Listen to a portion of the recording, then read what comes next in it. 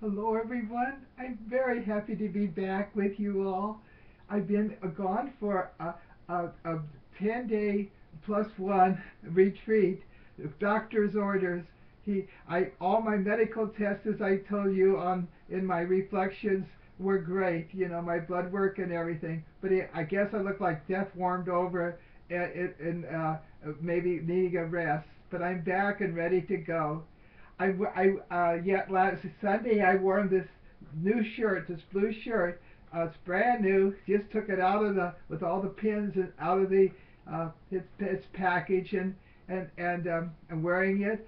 And I thought of I just want to mention I was saving it for something. I don't know what I was saving it for, but it's the month of May. The Blessed Mother is still month of May, and and Easter is still here. So I have lots of reasons to uh, to wear it.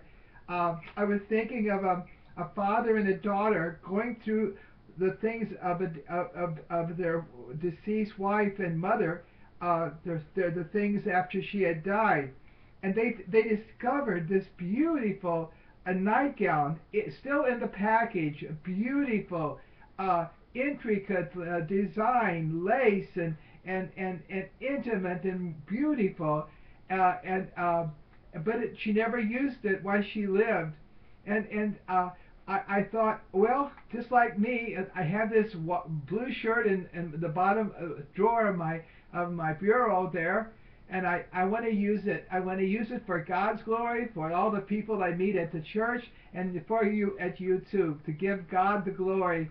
So someone was a gift to me, and that person asked me, "Where's my blue shirt?" And I said, "I'm waiting for a good occasion." Well, here it is, the blue shirt, brand new. You can still see the wrinkles where it was folded in the package. So I encourage you. You have candles, burn the candles. You have the gifts God's given you in this moment. Share them with others. Don't leave it like the lady, God rest her soul, in the package. You know, live your life fully every day. God gives you these things to be happy and to share them with other people. So I encourage you there. Well, as you see, the risen Lord, the statue is still up. We've got beautiful. One of my dear friends from Wisconsin sent me this uh, uh, uh, silk pink tulips in a lovely little vase. And so we're still in Easter, and we're in Easter until Pentecost Sunday. So the Lord is risen, and we have nothing to fear from death or from sin or for anything. He's overcome everything that can make us unhappy. Well, yesterday morning, the church all over the world read the gospel. John 14, I believe. I'll have to look it up. I don't have it in front of me. The gospel of yes, where Jesus is asked by Philip to show him the Father, to show him the Father. Yes, it's John 14, 112. The Gospel according to John 14, chapter 14, verses 1 to 12. Well, well, uh, Philip, okay, Philip, Lord, Philip said to him, "Show us the Father, and that will be enough for us." And then Philip says, "Oh, Philip," Jesus replied, "after I have been with you all this time, you still do not know me. Whoever has seen the Father whoever has seen me, excuse me, whoever has seen me has seen the Father." So, and then he goes on, he really makes this point to Philip: whoever has seen me sees the Father. The word, how can you say, "Show us the Father"? Do you not believe that I am in the Father and the Father is in me? It is the Father who lives in me, accomplishing his works.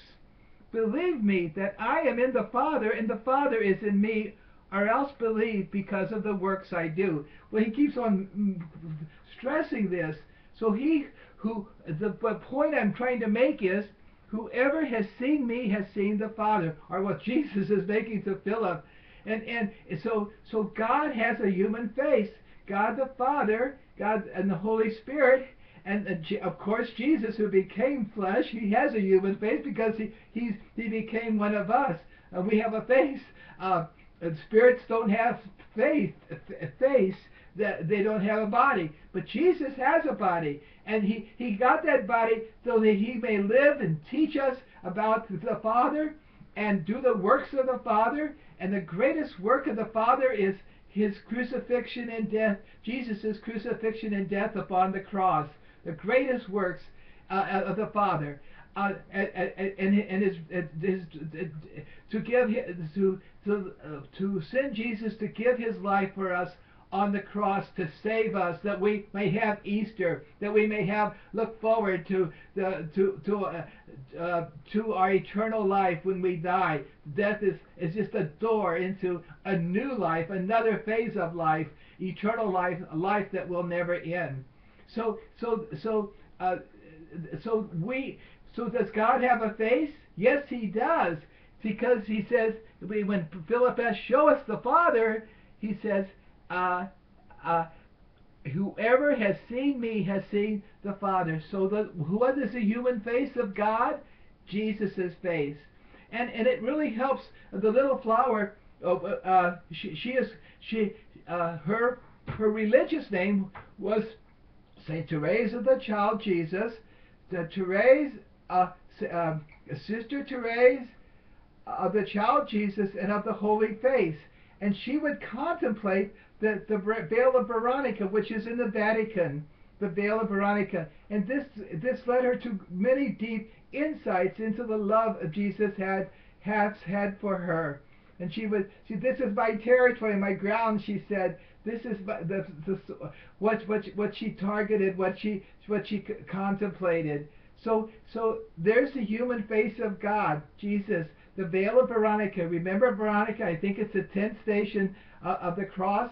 Veronica wipes the face of Jesus, and after she wiped the face of Jesus as he was making his way to Calvary, she looked at her veil that she wiped his face with, and Jesus left this imprint. I always think of you feisty women who won't let Roman soldiers stop you, like Veronica, and go in and love the ones you love, at great risk and trouble.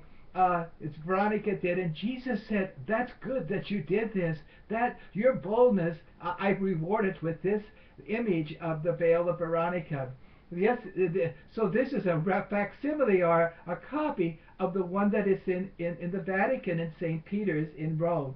And this, but my point is, this is the Teresa,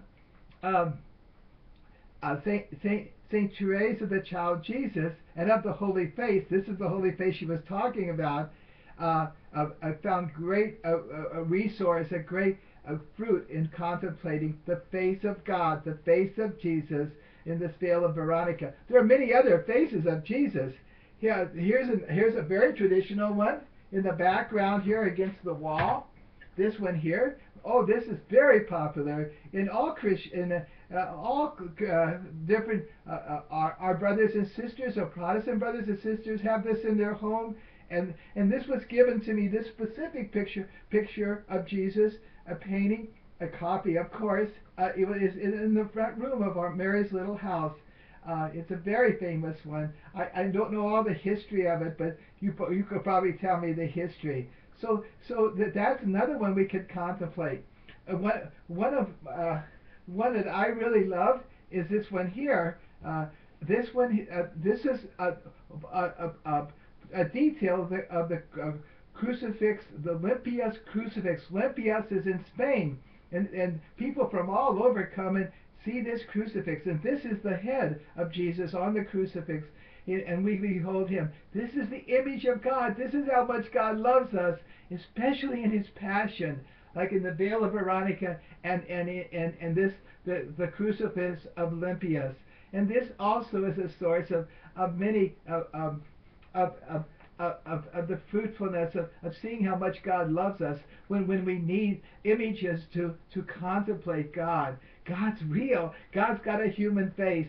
And the one I pray to most often, the one I send you, who are my reflection list, is this one here. Let me see if I could get it It's on the cross behind me here. You can't see it. Just, oh boy, this is a tricky one. But anyway, that's the Shroud of Turin, the Shroud of Turin. And that's when they buried Jesus, they put the shroud on him, and this is what this is the Shroud of Turin, and this is what I look at when I pray. I gaze upon it prayerfully. Oh, I'm so grateful to be able to be with you and to celebrate the human face of God. I'm so grateful to share my blue shirt with you, and I encourage you to live your life fully, happily, generously, always seeking, like Jesus, to live His commandment, His last commandment: love one another as I have loved you. And how has He loved us? By dying on the cross for us. And we can do it, maybe not so dramatically as Jesus, but extremely as Jesus, but just with great generosity in the service of others, without counting the cost, without worrying about ourselves, throwing away this terrible bogged down self-absorption or self-worrying about. Because God will cover us with His providence and love as we reach out to others and in humble service, especially those who are the other face of God, the poor. Matthew 25, Jesus said, Matthew chapter 25, whatever you do to the least of my brothers, you do to me. Those are the hungry, the thirsty, the prisoners, the sick, the ones who need clothes, the ones who need a blue shirt, the naked. Those Jesus identifies. So if you want to see the image of Jesus on these, is the shroud or the veil of Veronica, or this wonderful classic picture of Jesus, or the crucifix of Olympias in Spain. But you also see them in the poor. So welcome them, love them, and serve them as much as you can without counting the cost, without worrying about ourselves. God will back us up, our finances and worries about our health and all those kind of things. He loves us. All He wants us to do is to live a life of love. God is love. God showed His love for us in sending us His Son Jesus, that we may be saved and be raised up and and be with Him forever. Happy now on earth. Hello, get that white shirt, blue shirt on, and burn those candles. Don't let them just get dusty on. And get that beautiful thing out for your loved one to wear, and all those things and not to just sort of live in suspension or on hold, but love. Let us love one another. Let us pray for each other, and let us help each other. The world needs your love. Needs your love. Jesus' love shown in your love for others. God bless you now. Continue to have a happy Easter season. Bye bye now.